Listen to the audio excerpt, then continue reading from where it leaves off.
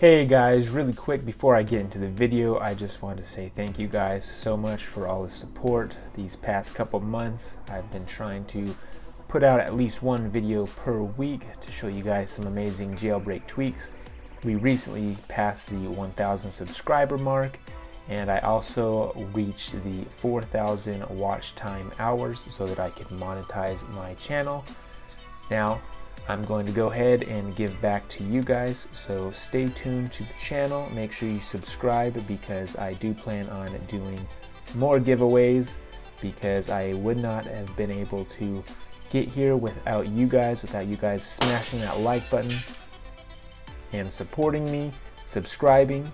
So I just wanted to give you guys a huge thank you, and I look forward to all the videos in the future, and I look forward to all of the new subscribers. I am aware that it is Mother's Day today, so happy Mother's Day to everyone out there. Make sure you go ahead and tell your mom you love her.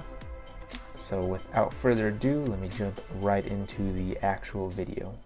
Hey, what's going on YouTube? Taking Tweaks back again with another video. Today I'm going to show you guys 5 more awesome tweaks that you can put on your jailbroken device.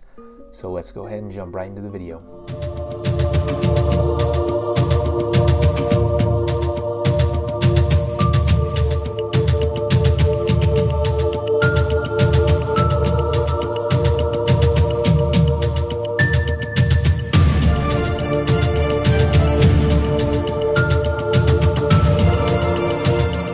First tweak I'm going to show you guys is called EggNotch.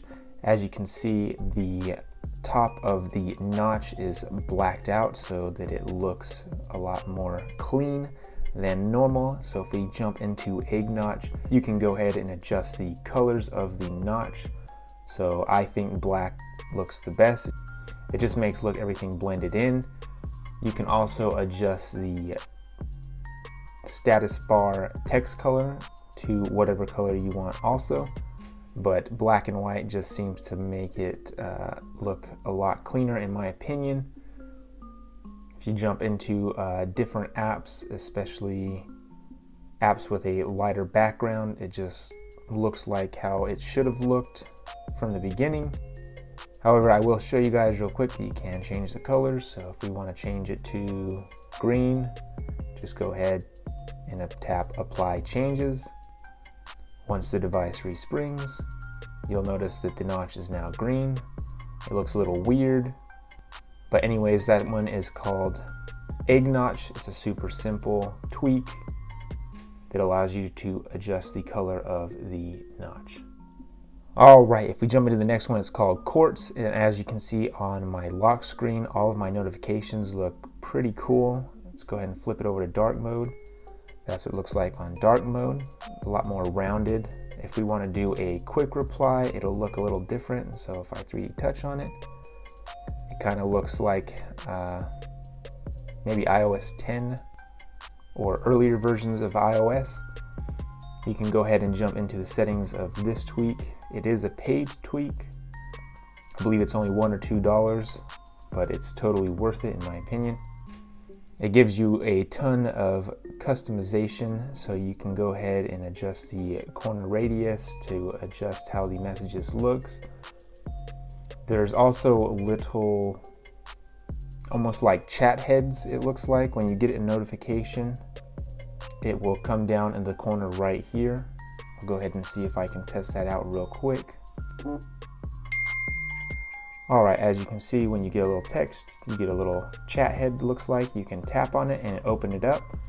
So it's kind of a unique little notification style that you can have on your device, but like I said, there's just a ton of settings in here.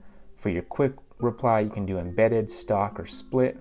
Split is the one that I was showing you. Let's go ahead and switch over to embedded. See if we can go ahead and reply.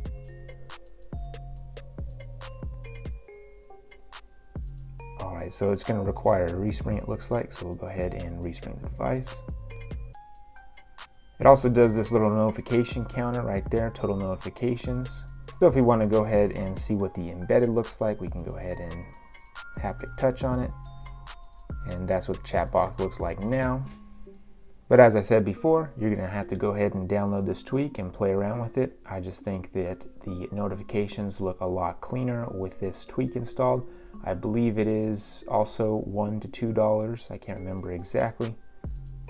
But anyways, that one is called Quartz. All right, the next one I have for you guys is called MultiPlay or MultiPlay. Not sure how it's pronounced, but it will allow you to customize your dock. So you got apps right here, you swipe over, you got your music, swipe over again, you got your battery percentage. This will also show if you have an Apple Watch connected or AirPods or whatever. It'll also show those battery percentages. Your activity, I don't have my activity synced with this phone. Your weather, little respring options, clear UI catch, LD restart, all that, respring. And then back to your applications. So if we go ahead and jump into the settings of this tweak, you can go ahead and adjust the gesture. You can swipe up and down so that you can flip through the dock. I prefer swiping left to right. You can go ahead and select the widgets, what order they are in. This is the stock order. I think it's a pretty decent order. You can also long press on the dock to lock the application, so now it won't slide. If you long press on it again, it'll unlock it so that you can slide. You can adjust the page dots, you can adjust the widgets.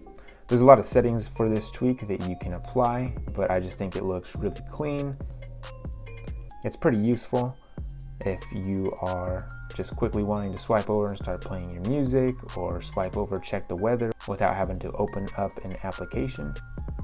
Anyways, that guys, that one is called MultiPlay, and I believe this tweak is also $1 to $2. All right, the next tweak I have for you guys is a free tweak. It is called Cask 2, and what it does is it will display a scrolling animation. So right now I have it set to color. So if I scroll, as you can see, it is colorizing. Just go ahead and switch to dark mode and see how it looks. I just think the color one looks pretty freaking awesome. It will do it in pretty much all applications where scrolling is involved, except for maybe Facebook or Instagram or some of those applications where it's not really a specific list scrolling. But if we go ahead and change it to something else, let's go ahead and change it over to, let's do stretch. So we stretch, no restring required. If we scroll all the way down, that's what it looks like. You can also adjust the animation duration. So 333 ms is what I prefer. Let's go ahead and set it to 1250. It just makes it go a whole lot slower, but it does look extremely cool. Anyways, guys, that one is called Cask 2. It is completely free. I definitely recommend it. All right, and this last tweak that I have for you guys is MKT Bypass. It's supposed to be a Mario Kart Tour bypass that is specific to Mario Kart. However, I have not been able to get it to work. I followed the instructions of uninstalling the application and reinstalling Mario Kart. I do not have any other bypass tweaks enabled for Mario Kart, even though the developer does say that you can use other bypass tweaks with it. However, there have been some users reporting that it's working for them, but I cannot get it to work for me. But I figured I would still show you guys, just in case you guys want to go ahead and download and try it to see if you can get your Mario Kart working.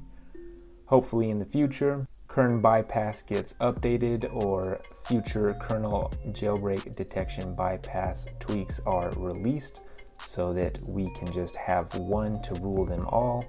One bypass to rule them all. For all those pesky Nintendo apps and Pokemon Go, banking apps, and any other apps that feel the need to put jailbreak detection on their applications. Anyways, guys, that is the video. If you like the video, please remember to smack that like button. If you love the video, don't forget to subscribe, and I'll catch you guys in the next one.